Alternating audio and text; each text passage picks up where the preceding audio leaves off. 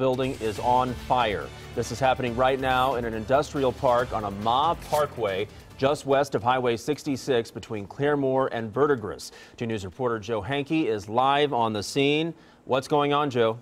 After a large fire, just was just telling you, broke out in this manufacturing building behind me here. I'm going to step out of the way so you can take a look. We're still seeing thick smoke come out of this building. Now, I'm told that firefighters are inside still actively fighting this fire. It's a manufacturing building, and that has caused some difficulties for them. A lot of objects in their way as they fight this fire. Early this morning, about 3:22, the call came in. Flames were coming out of the windows of this building. It was much bigger and visible at that time. Several fire crews are on the scene here from Verdigris, Claremore, Rolling Hills, and Catoosa. Also, the Roger County Sheriff's deputies are out here.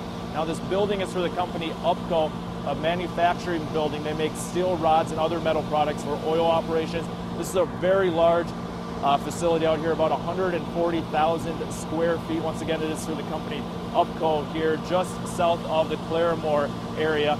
We're out here live with this breaking news. We're going to continue to follow this. At this moment, I'm told they don't believe anyone was inside, so thankfully that means there should not be any injuries to report out here, but we're going to continue to follow this fire. Firefighters still inside, actively fighting the flames, I'm told, at this time, and they are having some difficulty, as I said, inside the building. They're moving around a lot of manufacturing equipment and debris that they're encountering as they fight this. Live near Claremore, Joe Hankey, 2 News works for you.